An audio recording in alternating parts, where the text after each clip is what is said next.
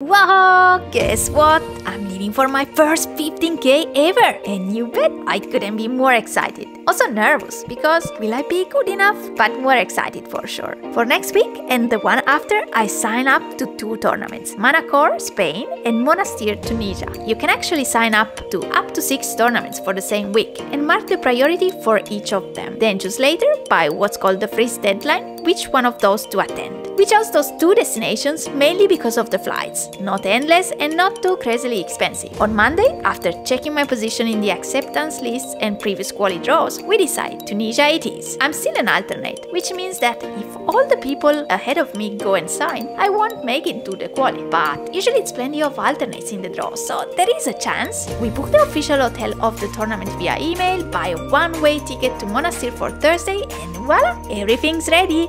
It's Thursday and here we are at Helsinki airport ready for our controls. We have just checked in our only luggage and honestly I cannot wait to sit on the plane and sleep. We got up at 4:30 AM, so you can imagine I'm in zombie mode. And I need to be in my best shape by the time we land in Paris because we have no intention to spend 7 hours at the airport. The flight goes smooth, or at least that's what I assume. My sleep debt is no longer humongous, and yet it's time to kick off our express exploration of the City of Love. We park all our stuff in the luggage storage, hop on the first train, and ta-da! Here we are in Paris! Sacré-Cœur and Montmartre are our first stop, and no wonder. How beautiful is the view from up here. I could sit here and stare at the horizon for hours. Then quick lunch at McDonald's, metro to Trocadero, and there you go. The most iconic view of Paris, the Tour Eiffel. We suck in all the Parisian atmosphere we can, practice a bit of French here and there, and oops, we are almost late. The train back to the airport takes at least twice as long as before, and oh my goodness, we have to run like crazy to check in on time our luggage. But yes, we make it.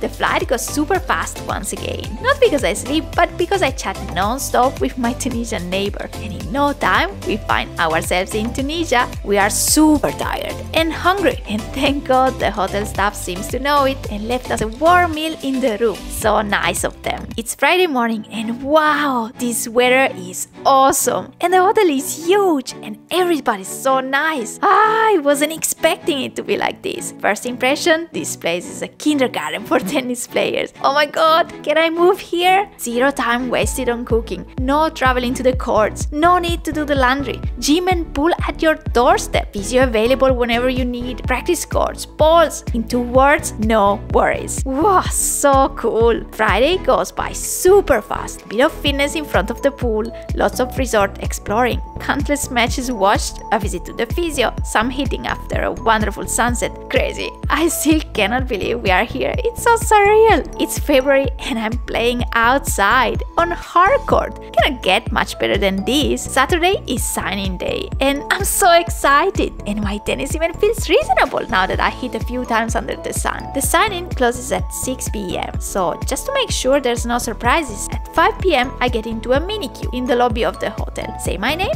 and pay. After dinner we get back to the lobby to see if the draw is out, and I get asked my name again just to hear, but wait, you are not in the draw.